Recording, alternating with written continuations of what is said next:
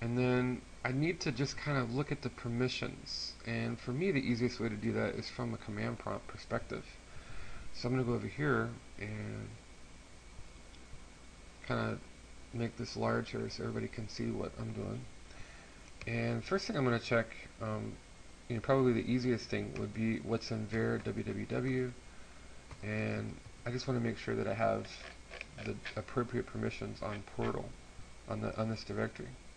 Because of my umask, which is 0022, when I create a directory by default, it's 755. In other words, the owner has full permission, and the group has read and execute, and other has read and execute, and that's what you'll want for most things in that folder. And I'm going to go to portal, and portal 1, and I just want to, again, I want to make sure that the files here have at least read permission, and that the directories have at least read and execute. Remember that with POSIX permissions, a directory needs both read and execute. Otherwise, they won't be able to browse or go into the directory. So files can be just read without execute, but directories have to have execute with read. That's still read only for a directory. Okay, so that looks like it's okay there.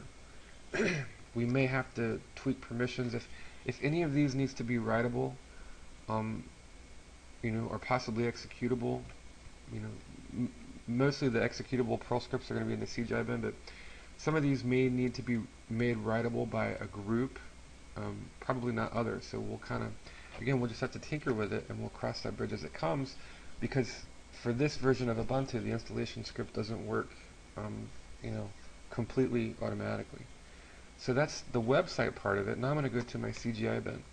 Remember that was user, lib, and CGI-bin.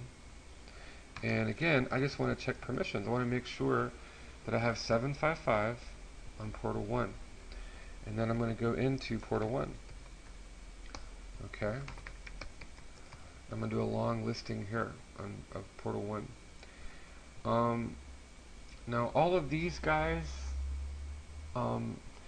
should be at least 755, and some of them may even need to be 775 or 777. What I'm going to do is I'm going to use a wildcard mask, and I'm going to use the recursive option on a couple of these. So first off, I'm going to sudo chmod, and I'm going to do 644. I'm going to do 644 everything that is most of the text files. Actually, I would like to do 644, which is, in this case we're just giving read permission, and we're not giving write permission or execute. However, again, the problem is with this application, several of those may need to be writable. So I'll go back in and tighten this up later, but to be on the safe side, I'm going to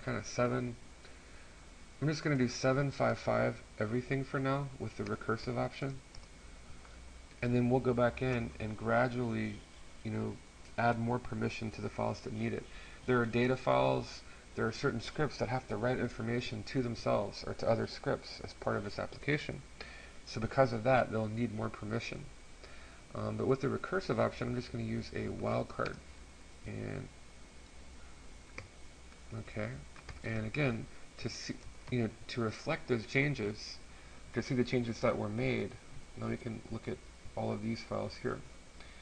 And I know that this file has to be written to, so it's going to need, in this case, I'm going to sudo and chmod and 775. I'm trying to avoid 777. 755 is better. 775 may be necessary for some. Try to avoid 777. I'm going to try that on config Perl. And in the admin,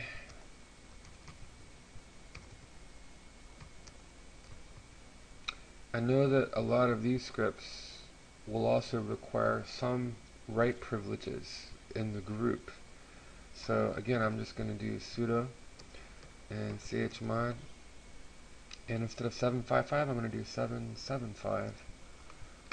And I can maybe go in and tighten these up later.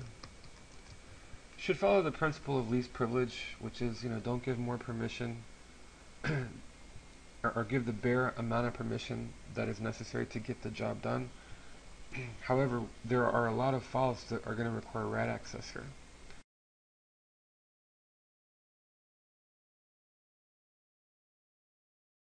But basically there's a script that you want to run right here, install CGI, and it's probably going to fail the first few times, but to start the tinkering process, let's go ahead and run it through the web browser.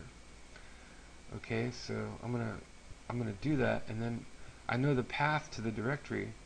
Here's my host name, and I'm gonna need to go to CGI bin and portal 1, and then I want to run the script install CGI. It's executable. Okay, and then alright, here's the install script, so it's running in PERL version 5. You want to go through and check some of these options. Make sure your host name is set, properly. That this should be whatever is configured as your host name in your host file. I can leave all of these the same. That is the root of my website. This is the place or the position where all of my files are in the CGI bin. However, when I get down to here, I need to change some things because, again, I remember I put it in a subdirectory because I'm thinking that in the future I want to try out a lot of different scripts and chat rooms and portals and things, and so I want to organize them in subdirectories and not just throw them all together in one directory. That would make things difficult to manage, and we may end up having problems where one application writes files over another application or has files with the same name. But again, I have to modify the path accordingly because I'm not using the default path from root. So in this case, it's going to be everything after var www should be portal 1 because I made that subdirectory in the path. And portal 1 images uploads. Let's see, portal 1, portal 1, portal 1, portal 1, portal 1, and then the CGI bin stuff looks good. We'll leave that there. We can always modify that and change that later. All of this looks good. Detected the path. I'm going to set the time. And Apache and Linux. Okay, and now when I click on this, I'm going to get lots of errors. But this is part of the tinkering process because, again, this script was not written to work perfectly with an Ubuntu 10.10 system. Look at the bright side of it, or the silver lining in the cloud. You didn't have to write your own portal or forum. Somebody did that for you. But you do have to, you at least have to be willing to put forth enough effort to tinker with it to make it work. So now notice here we have a software error, and it's in conf config dat. And so what's going on here? In this case, line 742, it's trying to write to that file, and it doesn't have enough permission. So me following the principle of least privilege, I didn't give it enough permission. So if I look at the conf, let me go into the conf folder, and it's got 755 right now.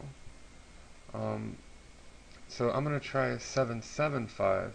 That is, given the group right, but still making other read-only. And we'll see if that's enough permission. There's only one file, in this directory, so I can just use a wildcard. Let's save me some typing. Alright, so that changed it from 755 to now it's 775 in POSIX permission. So I'm going to back up. Don't want to change anything. I'm going to resubmit and see if I get the same error message. And could not open conf config dat. So, again, the same issue there. So 775 is not enough. So let's try 777. We'll make everything writable there. And I'm going to back up. And okay. Alright, so now we've passed that error. So we know that file, that DAT file, needed full permission for user, for the group, and for other. And now we're getting a different error. And again, this is a permission issue. So if tinkering and debugging frustrates you, then this is probably not not something you would enjoy. But on the other hand, think about it. You're going to get a really nice chat room and application if you're willing to just invest a little bit of your time. But yeah, you're going to have to debug it. You're going to have to tinker with it some to make it work in Ubuntu.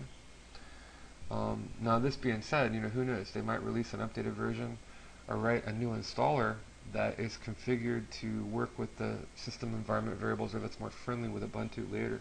You never know. But it's good practice.